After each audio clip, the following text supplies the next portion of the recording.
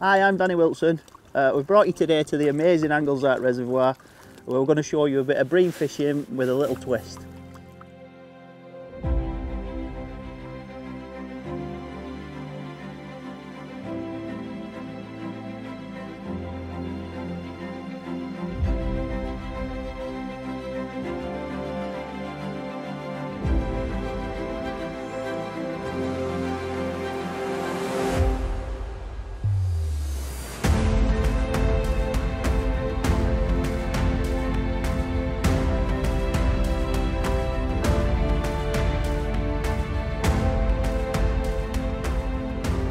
Right, well, I promise you a bit of a twist. Today we're going to be fishing. We're going to be fishing traditional bream fishing, but we're going to be fishing with two hooks. It's more of a regional thing from Lancashire. A few of the reservoirs around here, we fish in the matches, in the open matches. What we do fish, we can actually fish what they call a double hook, which means you can fish an hook length, but with obviously two hooks. So we're going to run you through that today.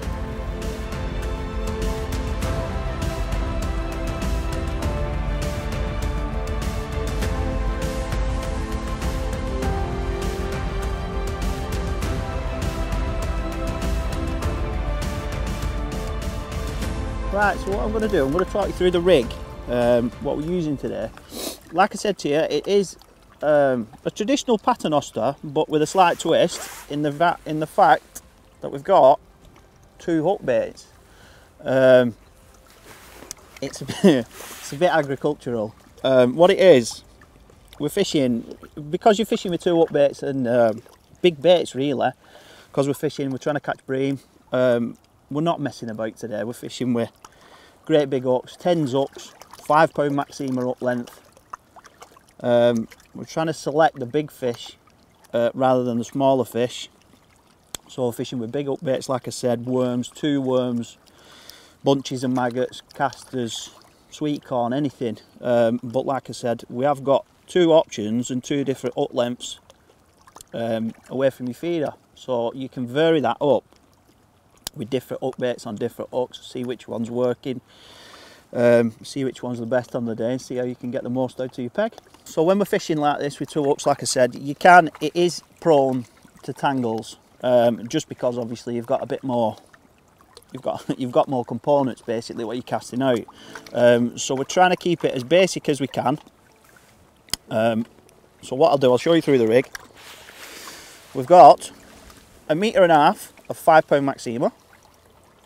Going to a fixed paternoster rig. Coming down from that, 50 centimeters below it is a loop with a 6-inch hook length off the loop, which goes to a size 10. And then we've got another 70 centimeters after that. We've got the dropper hook, which usually you would have the bigger bait on to keep the bait away from your feeder when you're casting to prevent tangles. And that should sort the job out. It's a great rig for catching bream, and we'll show you today how we're catching them on it.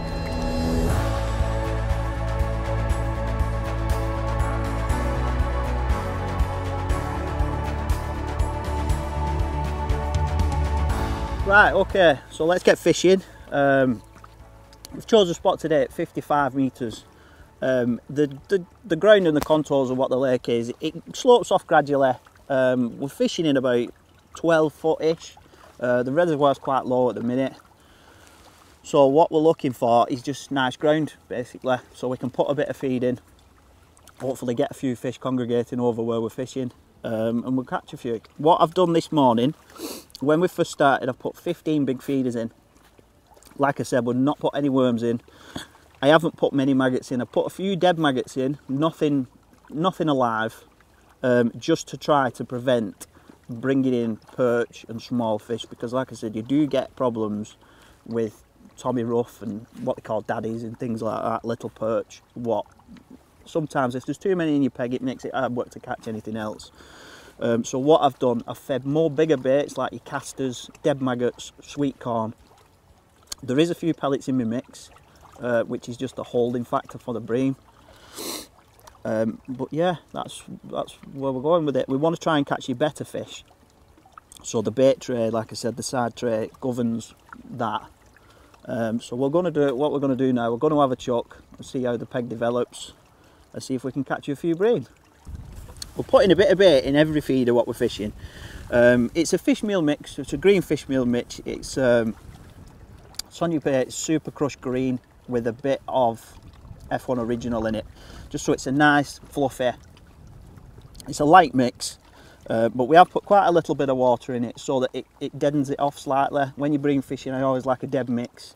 So we're not bringing fish up in the water. We want them picking on the bottom and picking out your bigger food items, like your bits of worm, your sweet corn, even double baits like worm and castor, worm and corn and maggots. But with us fishing 2 hooks, we can change the baits. We can have a different up bait on the top to the bottom, and we can see which is working best. And we can go from that and make the most out of your peg. So what I'm going to do, we'll load it up with just casters and a couple of grains of sweet corn. Like I said, there is a few pellets in the mix,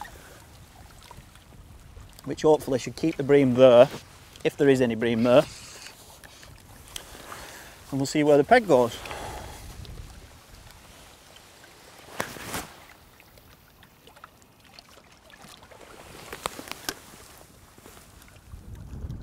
What I'm doing today, like I said, we're fishing 55 metres out today with a big feeder. We're fishing with a Zippler riser cage we're fishing with today, which is a perfect feeder for this reservoir. You need a big feeder, you need a bit of noise going in with the feeder, and you could do it always helps because you're putting a lot of bait in. So to me, they're the perfect feeder for this job. We're fishing braid, fishing 010 braid. To a 016 braid shock leader. Now you might think that's a bit different, like why is he not, there's a fish straight on that, why is he not using mono with a shock leader?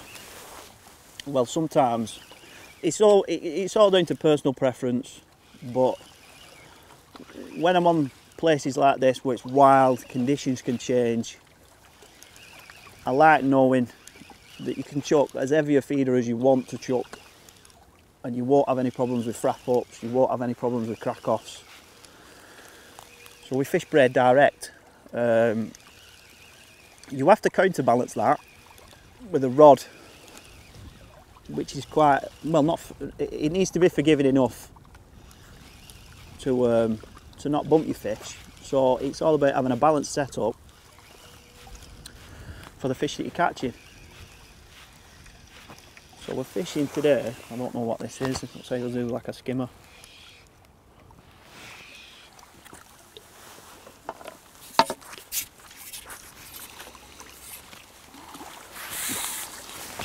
So that's a skimmer there, first chuck, which is a good sign. It's on the back hook, which probably means, or means to me, in how I'm thinking, that fish, because it's gone so fast, that fish has watched that bait down, with your bait coming off your cage feeder, and it's took it probably before it's even hit the bottom.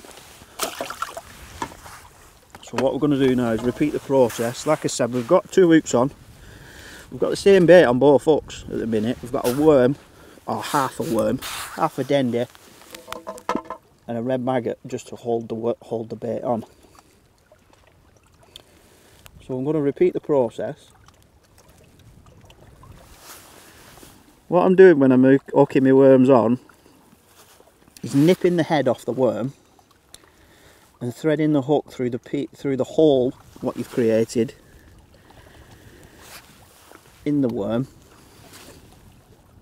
so that I think you get a bit more smell near your hook and it doesn't fold over the hook. Now you hear a lot with people fishing, feeder fishing especially, where they'll say, oh, my bait's gone over the hook, or I bumped a fish because my worm's gone over it. What I'll do in a bit is show you a couple of ways what I find is it counteracts that.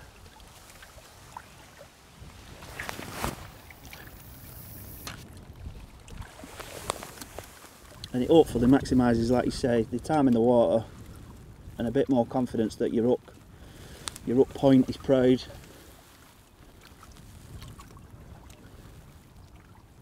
just tightening up to that feeder. That your up point's proud, and every bite you get should be a fish in the net.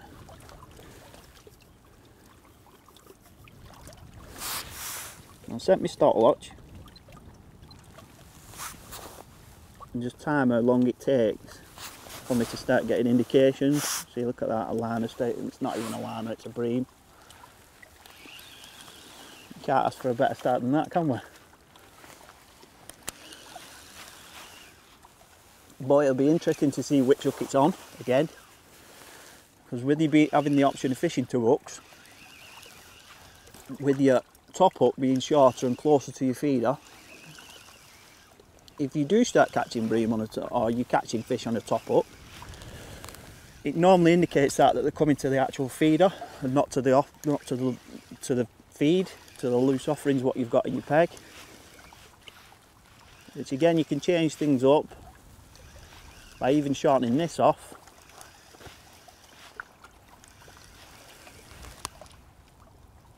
I'll just see where this fish is going. Feels like a better fish.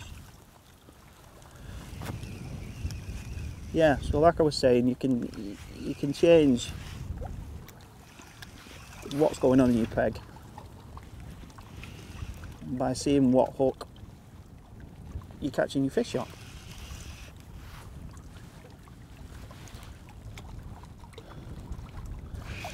You know, that one is on my top hook, which indicates to myself that that fish has come straight to the feeder, which I think it will have done because my bait is still in the feeder. So that's how long that's been in. And I've got a fish what's probably 2 pound, 2.5 pound.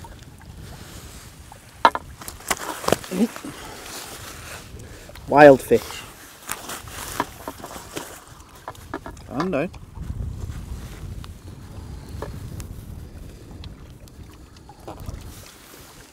Not if you can see that.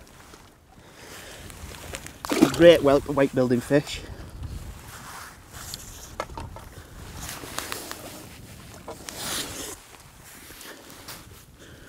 So that one, like I said, it's come on my top up, but it's come on worm again. So I'm not going to change anything for a minute. It'll be a new worm and 2 new maggots behind it. Like I said, we nip the worm off and thread the hook through the hole that you've created.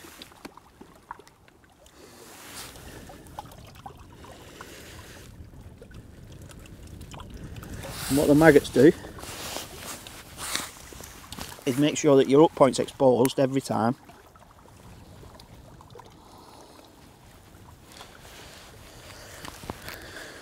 And when the fish are on you, you can make the most of what you've got. So again, we're loading the feeder, just casters and corn, big baits. Keep these big fish interested as long as we can, because of the size of the lake what we're fishing, they're shoal fish, so they will move, but what we're trying to do is hold them for as long as we can. Keep them in our peg. That feeder's going out lovely.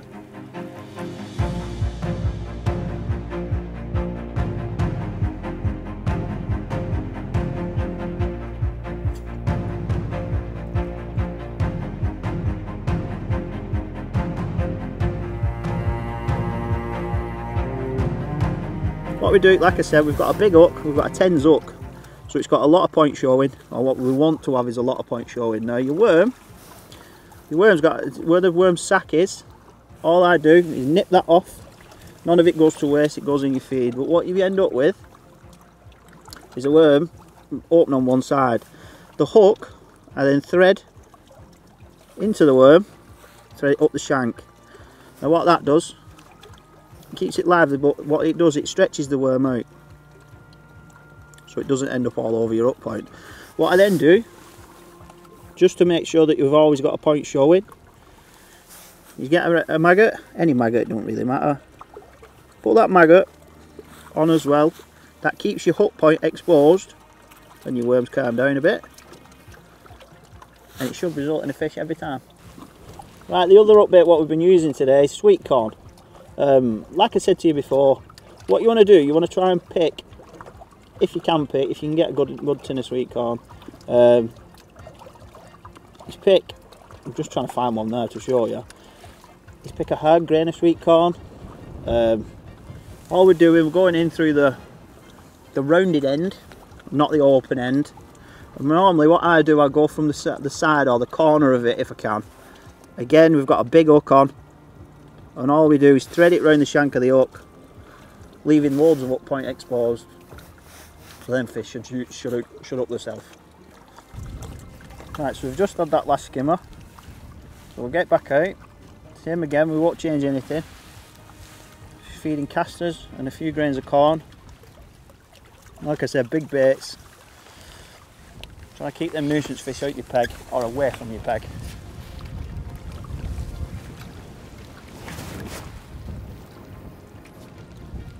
See what's waiting for us though.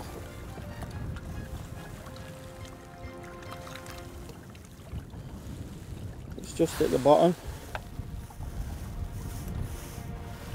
We'll try and take the bow out of the line as fast as we can. Like I said, we're fishing braid, so it helps it. We're tightening up to the feeder. So we're tight on that now.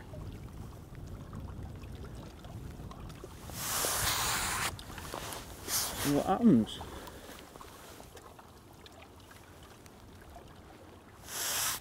Just tighten up a little bit to that. Just finish another last of that bow off. It is important that you get tight to your feeder as fast as you can, really. What that does, if you do get fish what are following your feeder down, you'll see that bite, and you'll see it quickly. If you're messing about and you're not taking the bow out the line and getting tight on your feeder as fast as you can, sometimes there's a chance you can miss them bites, which in a match situation or even in a pleasure situation, it just means you can catch the most that you can out your peg. A bite there then, look like a smaller fish. You can tell, and when you get used to looking for the indications and what indications are in your peg, you can sort of gauge what sort of fish you're getting the indications from. So where we had that bit of a rattle before, you would say that it was a smaller fish. Normally a bigger fish, or a bream or a skimmer, give you a lot more positive bite.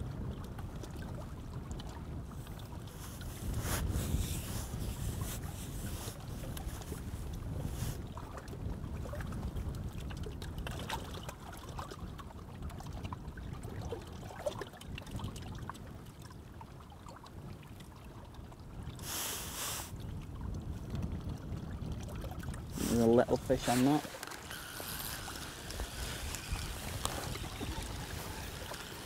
What we might do this next choke, because we're feeding sweet corn, try a piece of corn on that top hook just to see if we can get a response on it.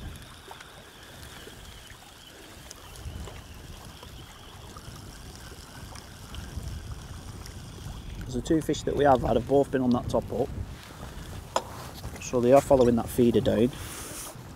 See where that gets us. Like I said, pinch your casters, 2 or 3 grains of sweet corn. We're not changing anything yet because we've had the right response from feeding that bait.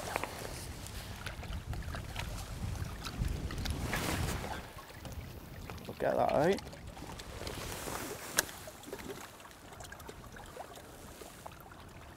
It's worth mentioning as well,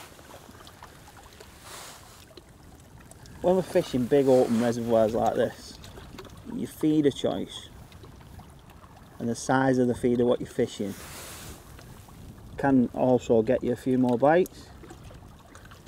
So like I said, we're fishing a big, it's the XL Zippler cage what we're fishing now, in a 40 gram, so it's getting us to the distance what we want. But if you imagine that's going in with a bit of noise, you're not sneaking a feeder in, you're not making it go in quiet, or just tighten back up to that feeder, you're not making it go in quiet, you want a bit of noise, because like I said, it's a great big place this. It's a big wild reservoir. Them fish, you're not used to seeing anglers' baits a lot. That bit of noise, that bit of commotion will bring fish in your peg. If you do get a lot of fish in your peg, you can change your feeder size then. You can go to a smaller feeder or a bit lighter feeder and try and maximise what you have got in your peg. But for now, early on in the session, it's about bringing fish in, and it's about getting them competing for your food. There's another fish on.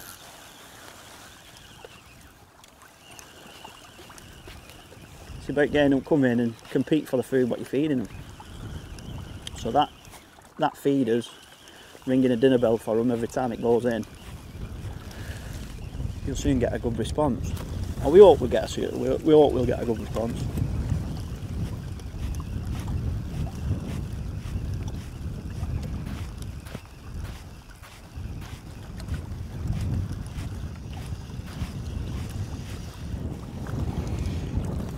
Roach again on corn on the top hook.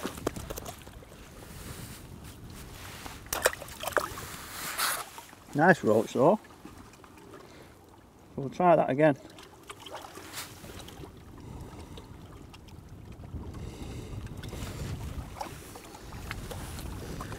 The bait's not even come out my feeder that time, that's how long that's been in.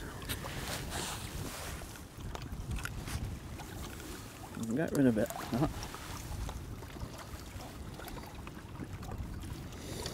A few casters again, a couple of bits of corn.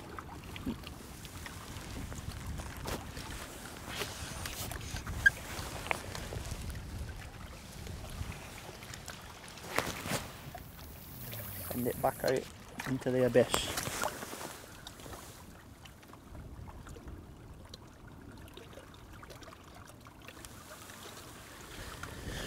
Right, so let's just hit the deck.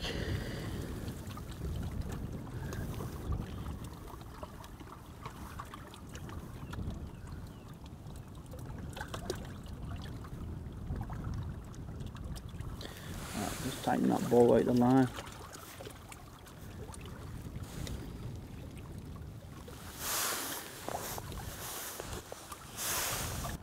Right, the venue that we're fishing today, it's a chain of reservoirs. It's located in between Bolton and Chorley, a place called Rivington. That's got to be a bream.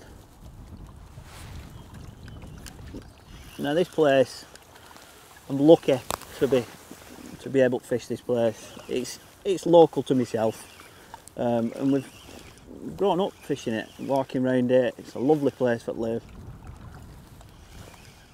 Beautiful. It's controlled by Southport and District Angling Association. It is season tickets. You did used to be able to get day tickets one time, but you can't get day tickets anymore to come and fish this. But it's really reasonably priced, and they've got some great waters. But Anglezarke itself, it's a reservoir for drinking water, or a chain of reservoirs, like I said. I wouldn't like to hesitate to guess on how many acres it is. Hundreds. It's massive. But it's full of fish like this, what we're catching here now. You can have a really, really good day. They do have matches on it. See again, this is a bream. And it's on the top hook again on a piece of corn. So like I said, we have fed quite a bit of corn.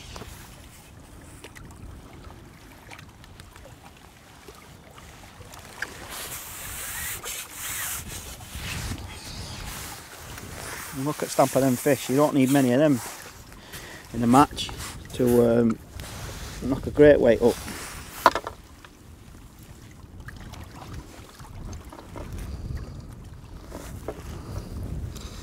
They weren't coming off. Just get that line off him. Look at the size of that one. Need £3, maybe a touch more. Right, feeder choice for today's session.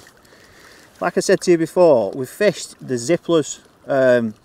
These are honestly, they're my favourite feeder for this sort of fishing. We're fishing big, wild, open water. The fish want loads of bait. This feeder can give it them. The best feeder we've had today has been the XL Zippler. But like I said, if your peg does change, there's different options what we've got in the feeder range. Where we've got the XL, we've got the smaller one, in different weights as well, 40, 50, 60 gram.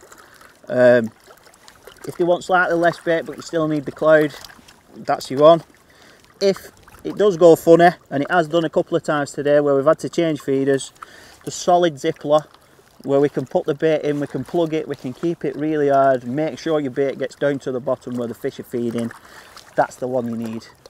That's got us a few fish today when other feeders wouldn't have got us one.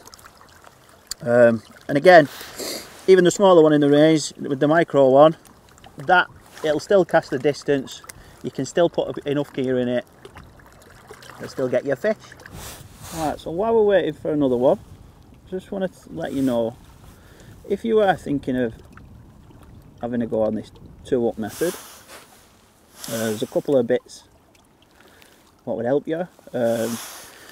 Line diameter and line choice.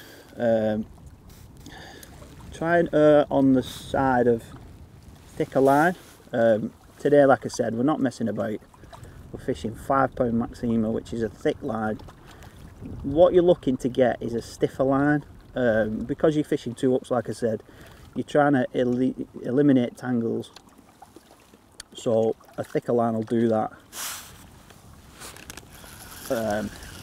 Just missed the bite, but a thicker line will do that. And also, when you're looking at the hook arrangement, try and keep your hooks away from your feeder, otherwise again it just alleviates tangles.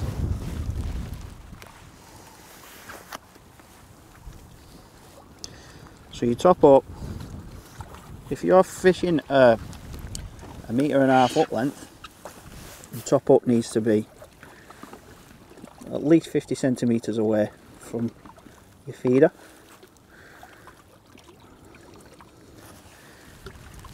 And the bottom up, the same again, 50 centimetres away from that as a minimum. What we do, and what does help it, another little tip for you, is that when you're putting bait on, or when you're picking out your bait, try and put the bigger bait on the furthest away hook. And what that does, in flight, it gives you a bit of separation. So then that'll keep everything away from your feeder, and you won't get tangles.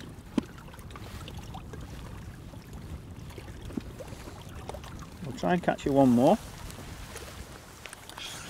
Try and make it a bigger.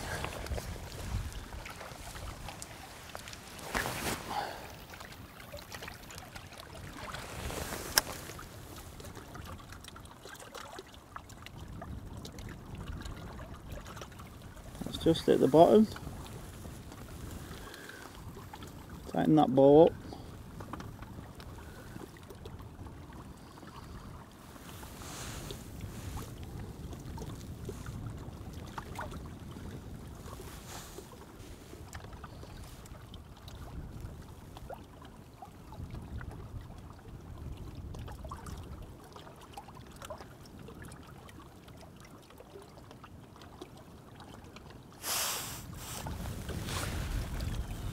And that is a bream.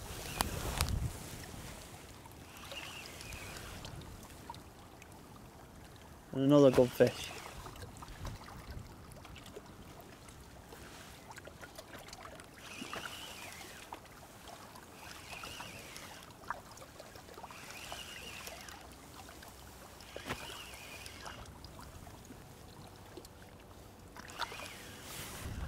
Right, so we've had a brilliant day's fishing. I've honestly lost count of how many bream I've caught. but we'll see when we take that net out. On simple tactics, big feeders, big hooks, thick line, and loads of bites.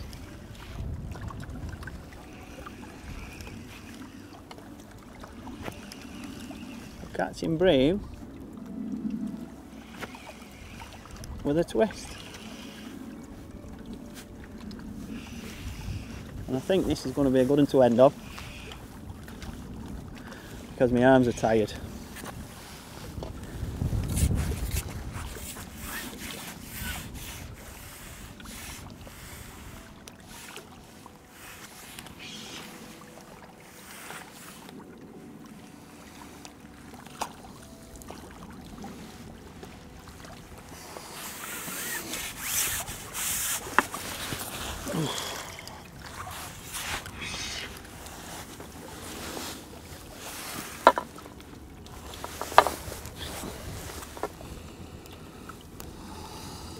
Another one in the net on simple bream tactics. Hope you've enjoyed it, and we'll see you on the next one.